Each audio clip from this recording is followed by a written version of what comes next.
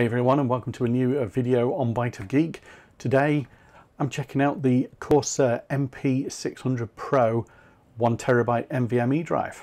So let's get it unboxed.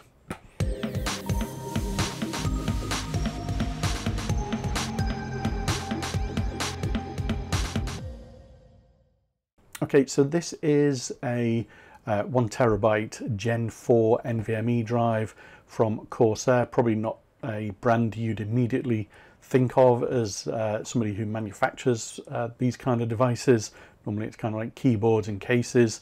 However, they have a number of these on the market now. They have 2TB versions as well, and they have slightly slower ones as well. But this one in particular has pretty decent speeds for it for a Gen4 NVMe drive. Now, I previously reviewed the Sabrent Rocket NVMe drive, Gen4 drive as well. There's a link up above if you want to watch that video. But this particular one from CORSAIR has figures to literally blow that Sabrent drive straight out of the water. So we're going to do a little bit of performance testing on this, but just to give you some idea of costs for this. So this is, in the UK, this is £163 for the 1TB version. There's going to be links down below if you want to pick one of these up. It reportedly has 7,000 megabytes a second sequential read and 5,500 megabytes a second sequential write. So quite a jump up from the Sabrent Rocket. It's using 3D TLC NAND memory, so you know that's pretty fast for something like this. 5-year warranty as well, so a good solid warranty on it, and it is in your 2280 M.2 form factor. So let's get it unboxed and just see what you actually get inside, and then we'll do some performance testing. Fairly decent packaging from CORSAIR. All the details on the front here, as you can see, PCIe NVMe Gen4 1TB version, as I say, and then you've got these stats on the bottom, the 7,000 megabytes a second. You know, interestingly, 360,000 IOPS as well. So on the back, pretty much just the same information there, really, all in different languages. So what we'll do, we'll just get this packaging open, get this out of the box, and there you go. So basically a couple of little leaflets, safety information, and then yeah, how to install an NVMe drive. There is a link up above if you want to watch my video about that. Fairly generic for installing this kind of stuff, but you know, they've got instructions there in the various languages, so just put that to one side for the moment. And then well, this is the NVMe drive itself. So quite a nice looking unit. It comes pre-fitted with a heatsink. It's an all black design, just turn it the right way up, and yeah, I mean, you know, it's well, what are your thoughts on that, guys? You know, I don't think this is too in your face. You know, if you've got kind of like a an all black system, I think this would look quite nice sat on your motherboard. It does look like you can take off this heatsink. There are these kind of like little clips on the side, so I guess, you know, if you did want to use a different heatsink on this, you know, maybe something that wasn't quite so kind of defined as this, then you know, maybe you can go for something else. You know, you could unclip that. Personally, I'd leave this in place. I think, you know, it looks you know, quite a reasonable heatsink. It's got a good weight to this, certainly an awful lot better than the heat sinks that you're going to get with your motherboard. So just pop that back in and we'll get that installed in the PC. So in the same way that I tested the Sabrent Rocket NVMe drive, I'm going to do the same kind of tests on this CORSAIR MP600 drive, and basically that comprises of a couple of things here. What I've got a large file copy test, so it's a read and write test on the drive, and also a small file copy test. So the large file is 130 gigabytes roughly, give or take a few bytes. The small file copy test is it's about 5.5 gigabytes with just under 1,000 files there, about 5 point something megabytes each. Good different variations there on copying files. As I say, I'll be copying those, writing them obviously onto the MP600, and they'll be read from a Samsung 850 EVO drive.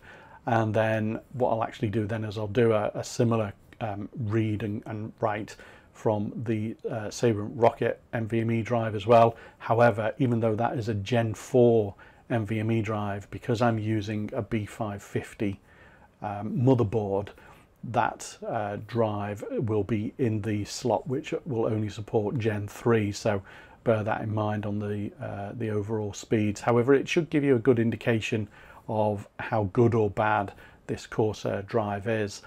We'll also look at some of the heat temperatures as well for the drive whilst it's doing these copy processes, and we'll also have a look at what Crystal Disk Mark has to say about it as well. So what I'm going to do, I'm going to just go through, fast forward kind of like the clip so you can see what's actually going on here.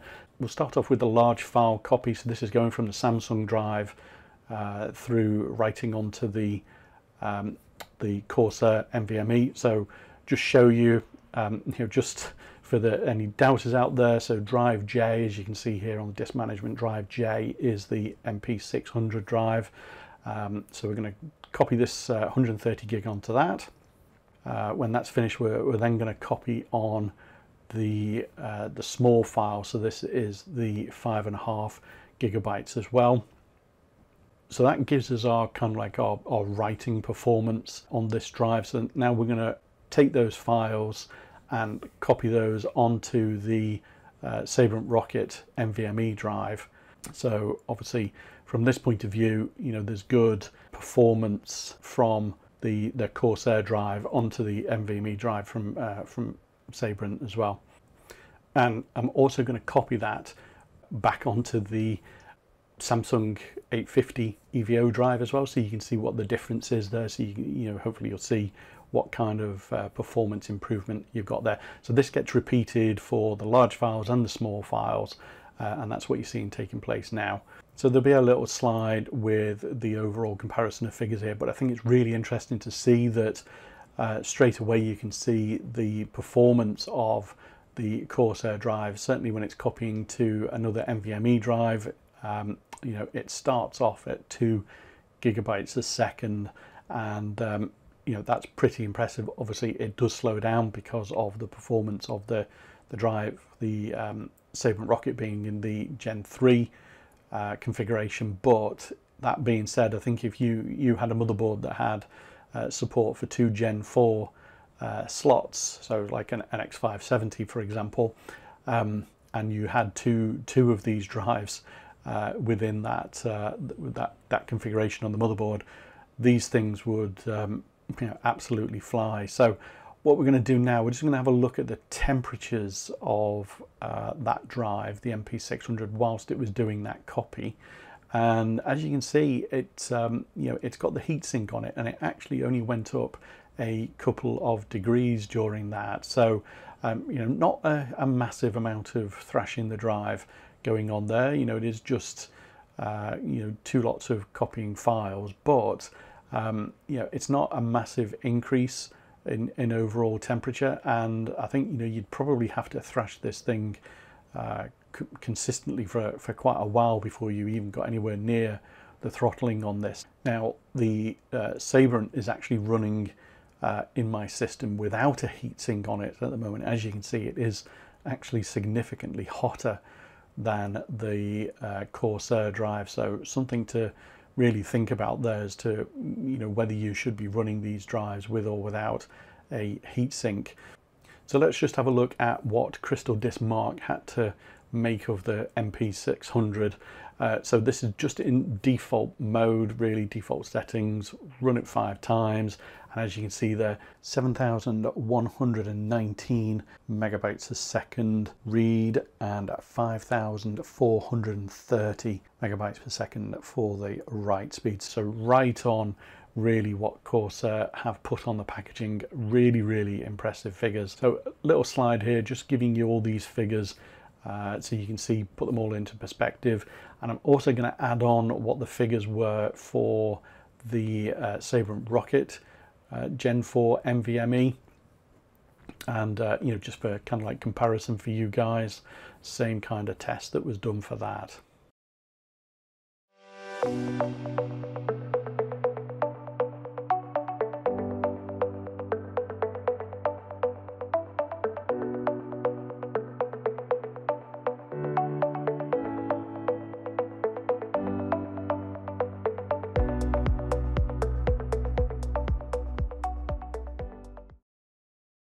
So there you go, guys. That is my testing of the Corsair MP600 PRO 1TB NVMe drive. Let me know your thoughts on this. You know, what you think of the result of that. For me, I think it is well, it's an outstanding drive, and I'm genuinely surprised at the performance of it. I think, as I say, you know, if you have a motherboard which would support a pair of these, and these were the only drives that were in your system, I think your system would absolutely fly.